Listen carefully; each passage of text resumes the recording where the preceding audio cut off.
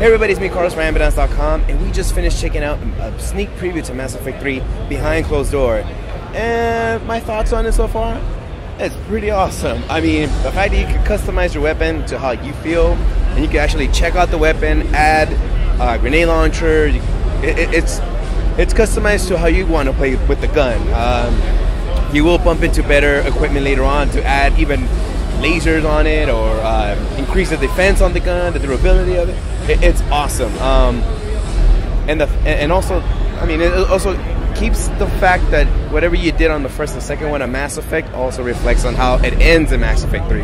So no worry whether this, I doubt this is the last Mass Effect, but you know, it does reflect on just like the other two games.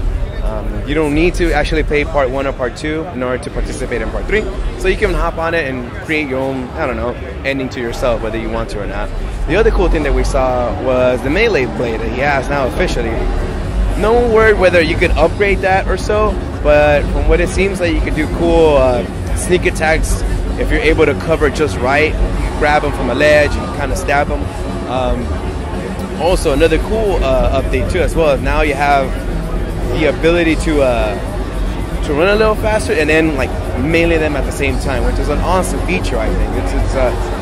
And then the fact that it's always runs smooth with this, from the cutscenes to the gameplay, are awesome. I mean, it just runs smooth, and the background going around, it's really cool. You see a lot of cool stuff going around the background. We got to see about 3 things, which is one, it was an interaction kind of thing, which is Shepard's decision on whether to help somebody or not. Second one was more of a battle scheme, everything. The third one you may have seen already from the EA press event. So we already saw that a couple of days ago. So some things new behind closed doors, but this is something you should really check out and look forward to. It's awesome. The feel and the music is awesome as well. Visually wise, it's really cool. So far, it's won 23 awards so far. Right now, everybody from Game Radar to IGN are picking this game as the game of the year, for actually the game of E3 so far.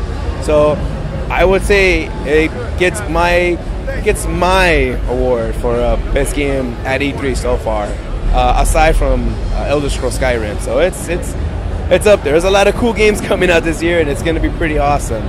But we got more games to check out, guys. So keep tuned. We'll see you then.